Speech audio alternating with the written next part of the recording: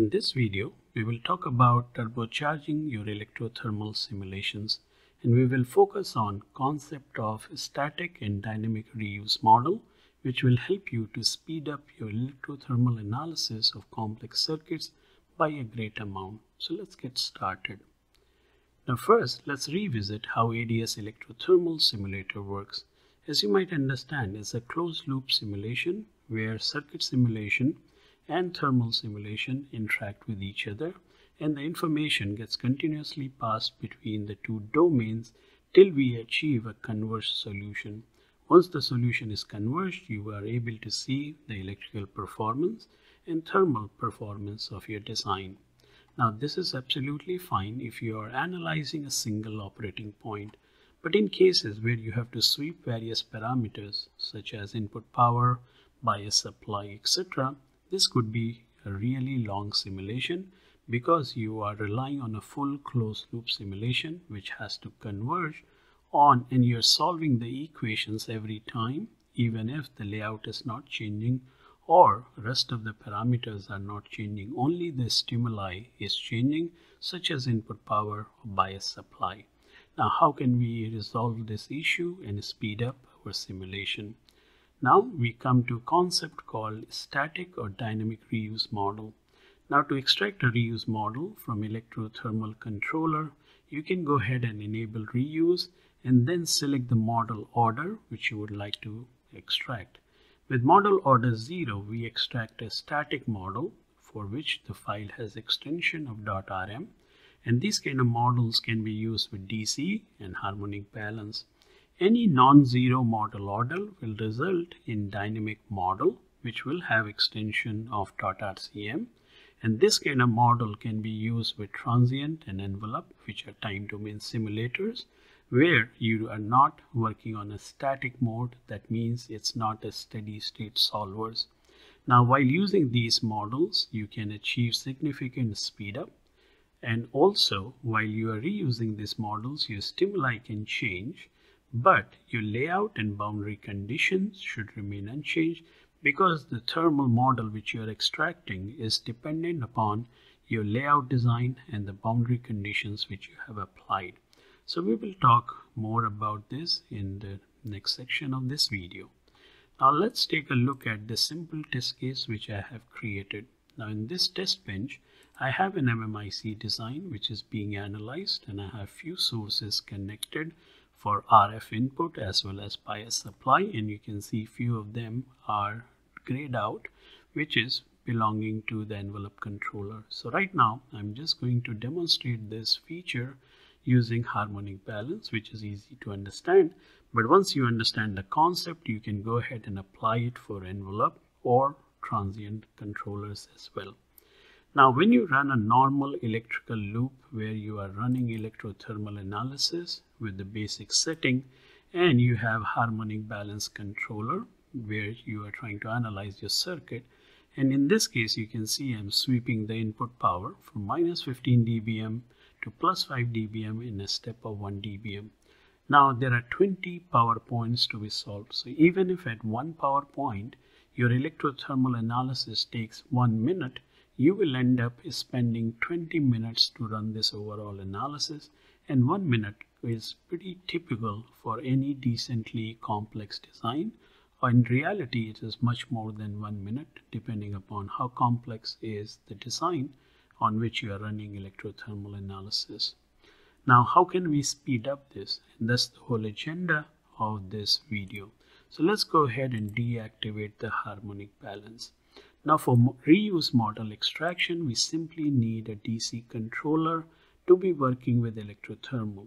Although the end use of this model could be for harmonic balance, envelope or transient, but those simulators are not needed. So once you place DC controller, we can go to electrothermal controller and simply enable reuse. And here now we can make a selection of what is a model order which we need to extract. For DC and harmonic balance, we only need to extract a static. But in case you want to use it for envelope or transient, we can use order number 4 all the way to order number 20, depending upon how complex is your circuit design. A good benchmark of selecting the order is between 8 to 12, which usually works for most of the design, and my favorite being 9. So with 9 you get a decent accuracy as well as the speed up factor. Now when you are extracting the model, simply select the order and you can build a reusable model, and as you can see it only needs a DC controller. Press OK, hit the simulate button, and the model extraction will take certain amount of time depending upon the complexity of your circuit design and also what is the order which you are extracting for. Obviously static model extraction is the fastest. However, as you keep increasing the order, the model extraction will take certain amount of time because you have more unknowns to be extracted. Now once you select a particular model and the model extraction is done, you will have a .rm and .rcm depending upon what model you have extracted in your data folder. Next time you want to use it, you simply select this option, reuse extracted ETH data. The third option here is for legacy purpose. However, in a newer ADS releases, we discourage using reuse existing temperature option, as this is little less accurate compared to what we are using with the option of reuse extracted ETH data.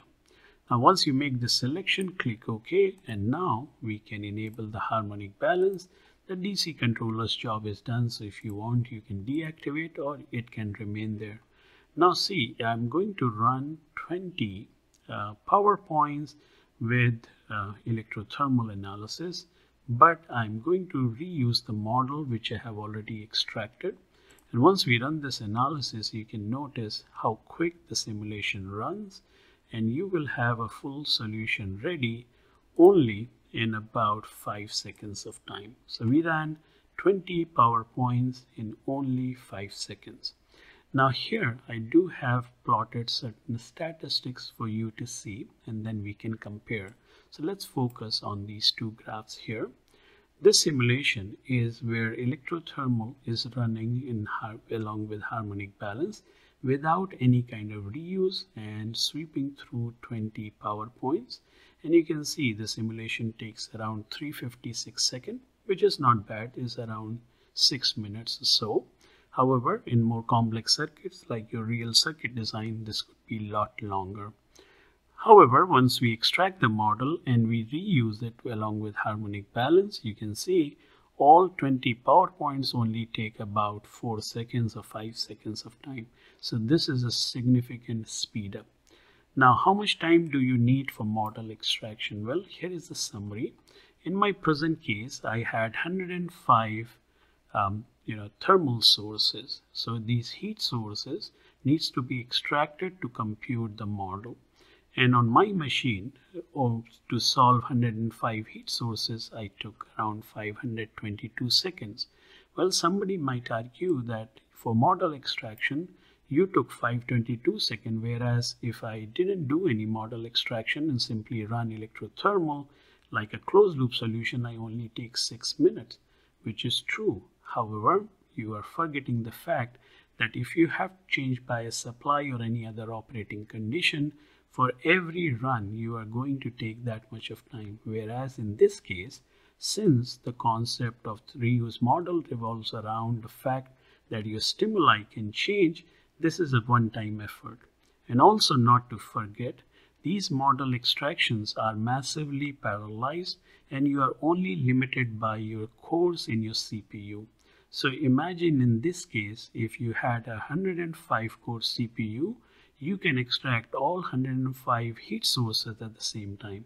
Now if you look at statistics, for 105 heat sources, it took around 522, so roughly 5 seconds per heat source. So even if I had 48 core or 32 core machine, which is very common in bigger Linux workstations, I could have extracted in 10 or 20 seconds, which is extremely fast. Right?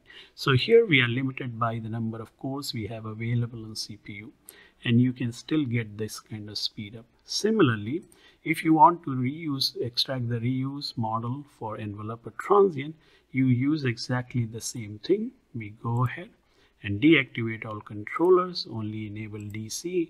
Go to Electrothermal, and this time you can select the order, for example 9, and you can extract a reusable model.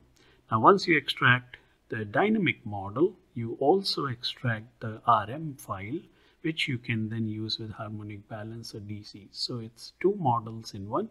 However, extracting dynamic model will take little more time because they are a lot more complex as compared to the static model. But here, as you can see, the speed of factor is worth considering, and I'm sure if you're running Electrothermal simulator, you would like to give it a try. The static model extraction comes by default with Electrothermal controller. However, if you want to extract dynamic model, you may want to contact Keysight technical support and obtain a relevant license so that you can extract dynamic models. So that's all for this video. I hope you like the content presented, and it will be useful for your design work if you are involved in performing electrothermal analysis for your designs. Thanks a lot for watching, and wish you all the best with your design work.